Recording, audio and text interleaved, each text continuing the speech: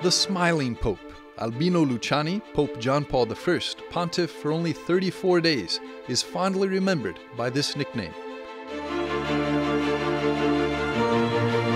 Born in 1912 to a poor family in Canale d'Agordo, a tiny village in northern Italy, Albino Luciani felt the call to the priesthood at an early age. At the mere age of 11, thanks to the help of parish priest Father Filippo Carlo, Albino received the necessary formation to enter the minor seminary in Feltre.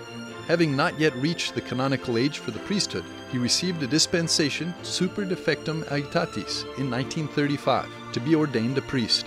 At the young age of 25, he was appointed to the post of vice-rector for the Gregorian Seminary in Belluno. At the same time, he was teaching at a high school, giving theology classes. In 1942, he went to Rome to earn his licentiate and then his doctorate in theology at the Pontifical Gregorian University. In 1947, he returned to Belluno. The bishop appointed him secretary of the diocesan synod, entrusting Father Albino Luciani with the responsibility for its organization. In December of 1958, soon after the election of Pope St. John XXIII, Don Albino Luciani was appointed Bishop of Vittorio Veneto and ordained to the episcopacy.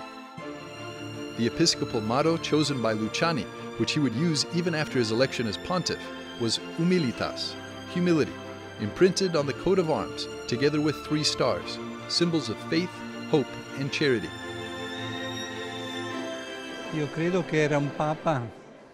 I believe that he was a pope who had a great spiritual authenticity, a pope who put himself before God, and then, when he came before people with difficulties, before the dramas of life, he knew how to get to the heart because he used a simple, docile language of great human compassion.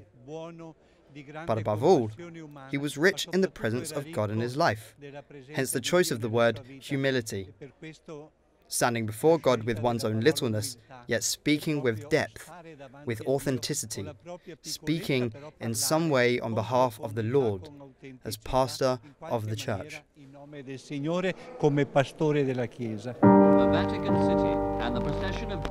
During his episcopate, Bishop Luciani participated in all 4 sessions of the Second Vatican Council, including a written intervention in favor of episcopal collegiality.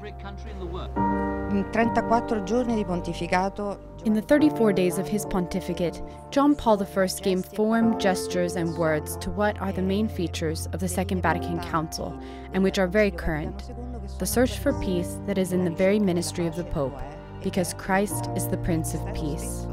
It is in seeking ways for Christian unity, in praying together for peace, in seeking in the Church a renewed missionary nature and its dialogue with the world, and an interreligious dialogue. We can say that there are all the elements that were already present in the magisterium of a pope 50 years ago.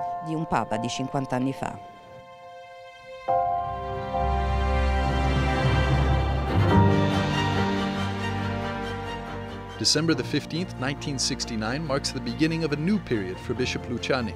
Pope St. Paul VI announced his appointment to the Patriarchal See of Venice, and 4 years later, Paul also created him a cardinal. The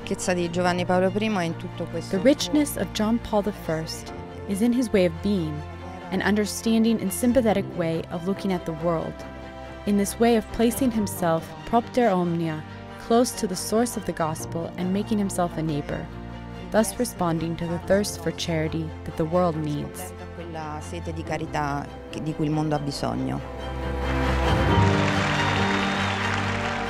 On August the 25th, 1978, Cardinal Luciani left Venice to travel to Rome for the conclave after the death of Pope Paul VI.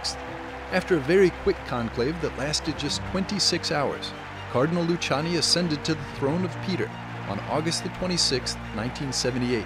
And for the first time in church history, the newly elected decided to take the double name, John Paul I.